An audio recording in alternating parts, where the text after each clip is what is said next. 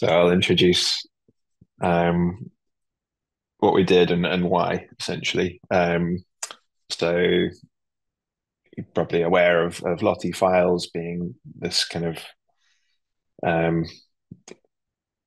tool for making online animations that can either be output using SVG or Canvas, depending on the player that you use.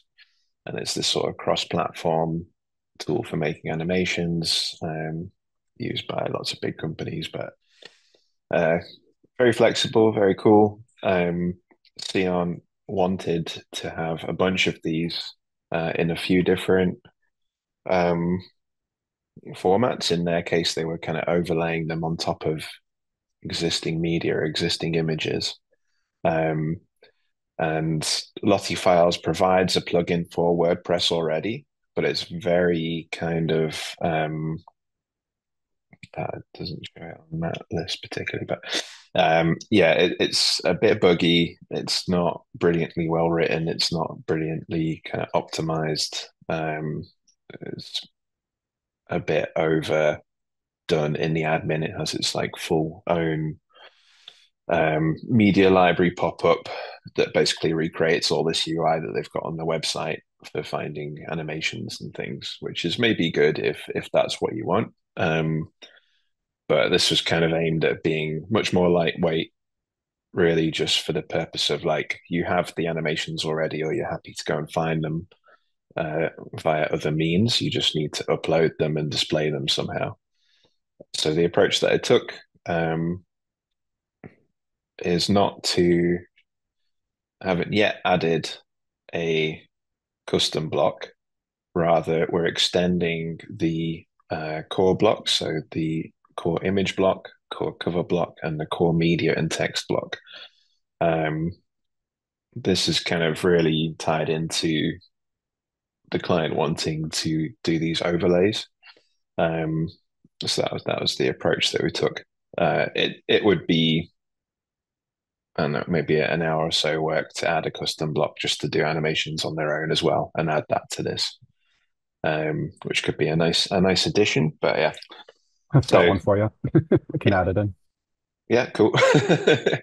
um, yeah, it's a very basic plugin. It's just built using the WordPress create block um, tool. So it's WP scripts, nothing particularly complicated about it.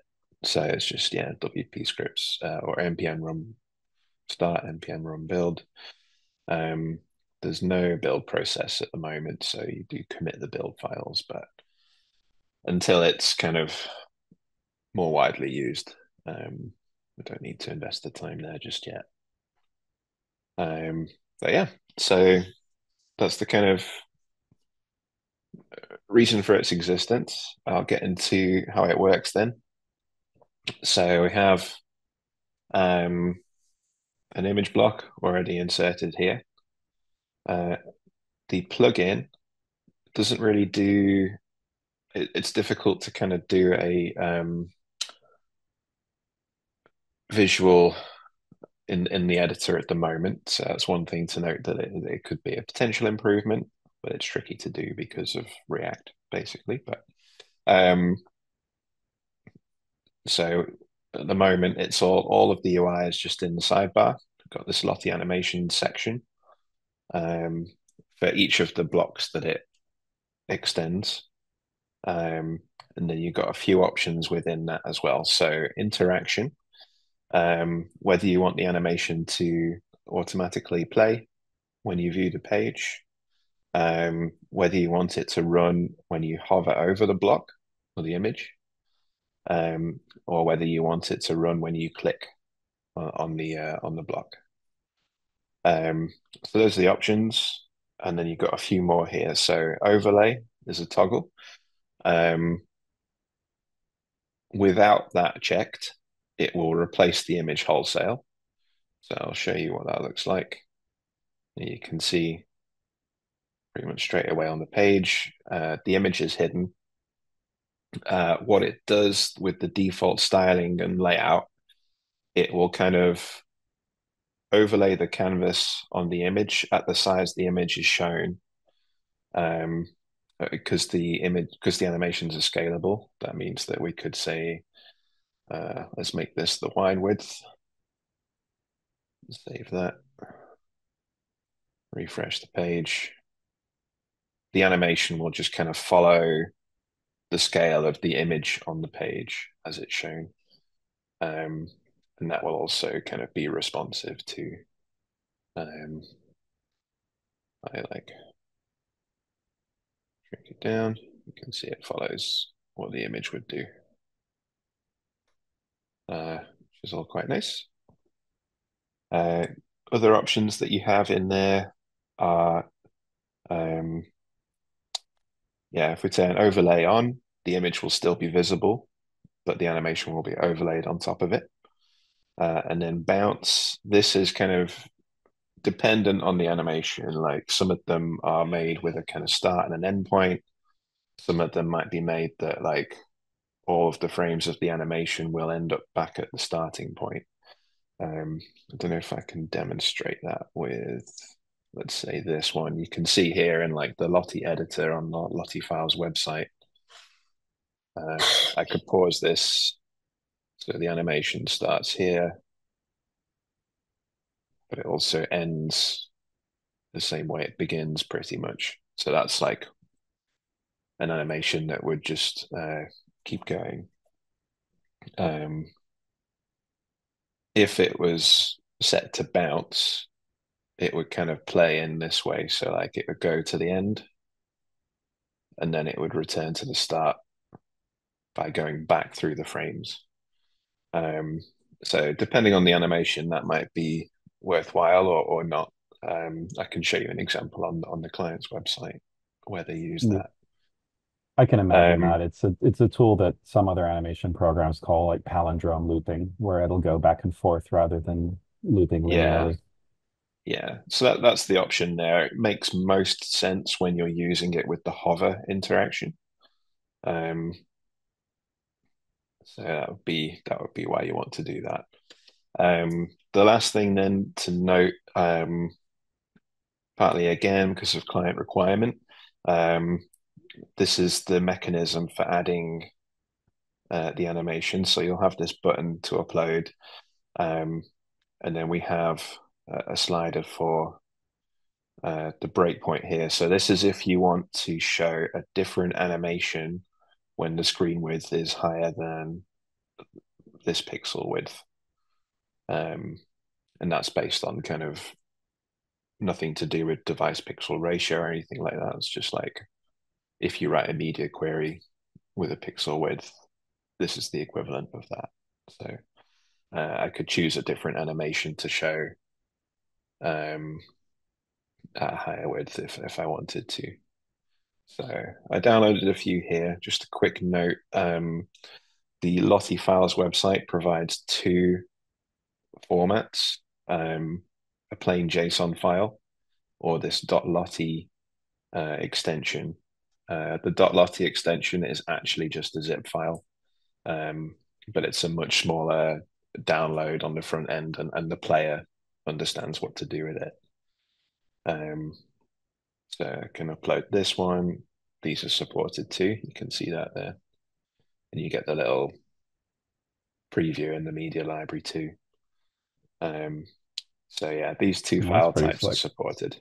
Yeah, so we've got JSON or um, .lottie, and it'll do a little bit of processing when you upload. It'll try to work out okay what are the intrinsic native dimensions of the animation and things like that. Not fully implemented for the .lottie files because that means like expanding the zip file, and these can actually contain multiple animations. There's a lot more complexity available. And did you write that logic, or did we steal that out of their plugin? Maybe steals the wrong word. I wrote that. It wasn't too Nice. hard. You basically kind of it's for the plain JSON files. There's like a width and a height attribute in there. So just like JSON decode, read the W and the H parameters, and then off you go. So it's kind of easy to detect if a JSON file is specifically a Lottie file. So under the hood as well, one of the things that we're doing with these attachments is setting some metadata with the attachment post to say this is a Lottie file, and that's how I'm kind of modifying how it's displayed or able to kind of target them specifically in the media library to add the animations there. That's very Um, cool. You also just saved yeah. me some decent chunk of work later today with the width and height suggestion. Thanks. Okay, cool. Nice. So yeah, that information is there. This is the way it works by default. There are other things that we did with regards to if I turn overlay on and save that. Um, so there we are, and I've made it into the hover interaction as well. So, oop, wait, there we go. Um, like this animation is actually one of those that is it kind of loops all the way back to the start anyway. He puts the gift away. So it'll play the whole thing again. Doesn't make sense for the bounce, but you can see with the hover interaction, it'll return to the start of the animation on mouse out, um, which is quite nice. Um, what else was I going to say? That was pretty much the gist of it, really. But yeah, so the front end output, actually, that's important. The client wanted a few different things, like the animations would actually break out the edge of the window and things like that. So the default CSS is quite minimal for this. Um, there's some JavaScript that is adding a, if you can see that, I'll try and bump the size of this up so it's a bit more visible. Adds a canvas tag. It kind of copies things like the class name over, um, sets the width and height attributes based on the intrinsic size, um, and well the size of the image that it's being shown at, and then you also get a aspect ratio, um, and you can see as well the way it's kind of output. The plugin uses the HTML tag processor to add this data attribute um, to the images within the blocks that we're targeting. So within the cover block or this like core media block, um, or the media and text block, we're adding this kind of data Lottie attribute, which is just JSON encoded, kind of config to pass to the Lottie player, essentially. Um, so you've got a few of the class names that you can play with if you need to. So Lottie initialized means it's kind of loaded and ready to go. And this is kind of how we're reading that info back on the front end and doing the overlay or replacing the image. Um, when the image is replaced, it's literally just visibility hidden, so it's all still there. But it does mean that you can then specifically target the canvas tag within the block, within like the WP block image, and override the CSS, do anything else that you would want to do with that. Um, so the other thing to note is that both the canvas and the block itself. If I think you can copy.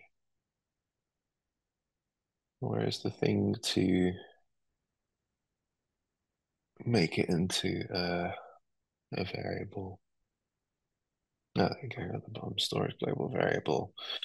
Um, Usually it tells you what the variable name is that it just gives you, right? Was that just You're a just trying to normal? reference that node in the inspector. Oh, temp one. Temp one. There we go. Yeah. So uh we add a Lottie property to that um to those nodes, and that is the player um the player object, if you like. So I could do um uh, Lottie.play, for example, if I wanted to do any further kind of programmatic control of the animation beyond what is just set through the editor. Um, Not that you would need to necessarily, but it's there as an option. Well, I have a use case where you would, Okay, which I cool. can maybe share. Maybe we can transition and I can share sort of what we've done, which is it's interesting. We've built something I think entirely complementary to what you have built so far. Ooh, that is serendipitous, As an definitely. aside, if you Yeah. have a node selected in the element inspector, you can reference it from the console with $0 without having to do any right clicking. Ooh. So if I go on the canvas and then $0, oh, that's tidy. Okay. Pro tip. Pro tip right there. Nice. Cool. So yeah, that's essentially the Lottie Lite plugin. Um, Cool. and I can, yeah, and back over to you then. Do you want to take over and share screen? Yeah, I can go ahead and share my screen and show sort of what we've built on the other side. Awesome. Um, let's see. This Are you one allowed? Do I need to allow you? Cool. seems to be okay. So Nice. for background, back in the spring, we did a project for the Wikimedia Foundation to help them build a sort of like big splash visual report. Mm, And it included a number of little Lottie animations, which the designer we were working with, and I believe Matt Watson worked out were going to be the best way to get these little visual interest bits. So it's, yeah. sort of much more sort of supporting graphics rather than replacing an Yes. image. Nice. Yeah. And they have asked us in this current sprint to take this functionality and move it out of the report and into something they can use site-wide because they're trying to use it for some new campaigns coming up. Hmm. Now, that project got a little hairy at the end, and we were up against a pretty aggressive deadline, and the features Mm, kept growing. So we hard coded all of this. And when I started looking okay. to see how we would go about putting together which one of these is the editor? There we go. How we could extract that, all of the Lottie stuff that we did for the report was totally hard coded. So instead, Mm, I took a similar approach and made a very lightweight animation block. That's not the right thing. Hang on a sec. I'm just going to grab the right JSON file. Doo-doo-doo. I see. Sort of pasting the code in place. Yeah. Mhm.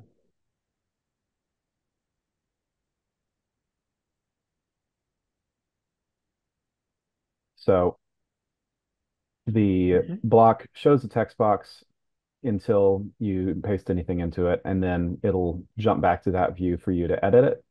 Um, Nice. Interestingly, I did Okay.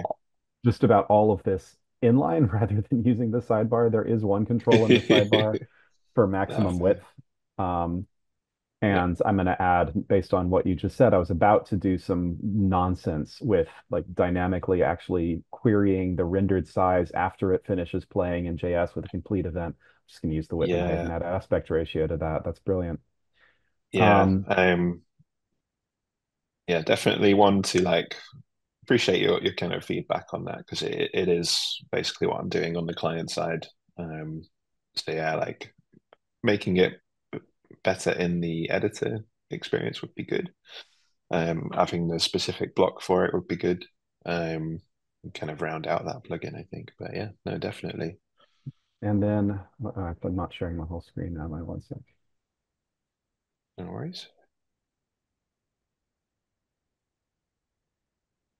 The other thing that I've been working on is to have this actually accommodate prefers reduced motion. So the way that I've got it set up right now, it will play and then replay on scroll. That's currently the way it's set up. That's the default they want. We might Mm, customize it later on, particularly if we hmm merge this back into Lottie Lite. But mm, then if we set reduced motion and reload the page, it renders and we automatically jump to the point where it's completely played. So it goes mm. to and stops at the total frame count. So that's one area Yeah, where we did find that having that programmatic control was necessary. Um, it would be good to Something bake else that to into Lottie Lite definitely, as well, for sure. yeah, definitely interested in upstreaming that up to Lottie Lite because I think it's a similar, a pretty common Yes. thing. Yeah, Um, yeah, for sure. and then yeah, on the in editor side, I did what I'm imagine you were deciding was annoying to do, and I think quite rightly, where I set up a reference for the animation and for the Mm, container that it lives in, and then when they change, we reinitialize and autoplay, but don't loop so that it gets to the end and then stops. yeah. I would say I think my issue was just that like this I was okay with that in terms of like it would be totally fine if it's like just a custom block and like all you have to worry about is showing that. The issue I found hard was just because I was trying to like um because I was integrating with other blocks to do Yeah, this overlay kind of feature. and I That was imagine that we'd was be the like problem. stepping in with the block edit component filter, and that never works the way I expect it to. No, it doesn't kind of match where you'd kind of want to render or insert the canvases and stuff on the front end. So I just kind of I didn't bother basically. But I think that's okay. And if you've got a special like specific block for it too, then all good. And I can definitely see you having like um patterns ready to go to have those big stats overlaid on top of animations pulled down into them and negative margin setup and that kind of thing. So yeah, I think that's going to be a very cool use case.